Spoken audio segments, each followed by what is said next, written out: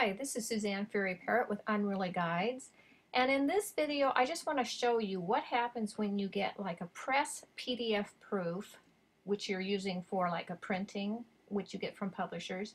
What happens when you try to convert it through Calibre to a MOBI or EPUB file?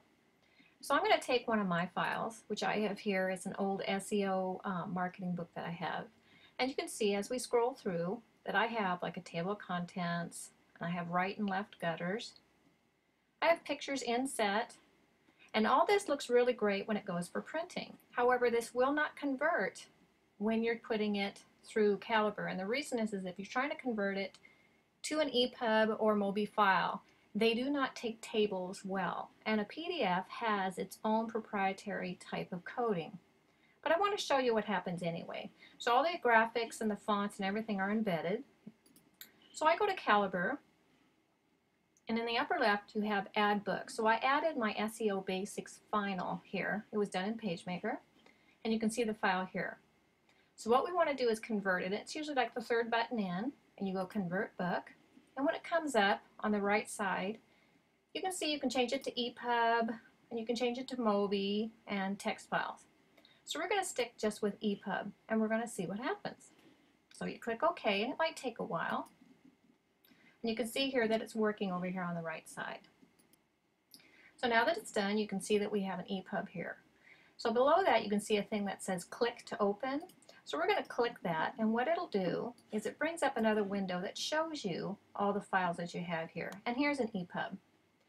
So I'm going to go ahead and I'm going to view it in an EPUB viewer that I have, which is called Sigil. So I'm going to right click, go open with, and actually we can do it in Adobe Digital Editions. We'll try with that first. So we'll go to Adobe Digital Editions, and you can see that the page looks really good there. I'm going to shorten this up a little bit,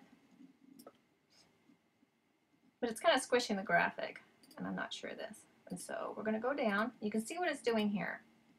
Now see how it's put the graphics all in weird places. There's my little cow, and see it's getting all the text, but the graphics are not in the right place, and the reason for this is like I explained.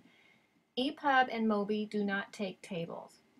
Now an EPUB and a MOBI is very, very similar to like a web page. It uses HTML coding, but at this writing they do not accept tables very well, so you are going to have to do some changes. It does have everything in there, and what you can do then is open this file in Sigil, which is a free open source program, and then you can start adjusting things around the way you like it. So at least you do have the text. So I just wanted to show you that that is the reason why when we have issues with converting from PDF to another format, why you might be having issues having your file show up the way you want it. So if you need any more information, please visit unrulyguides.com or send me an email. I am here to help you. Have a great day.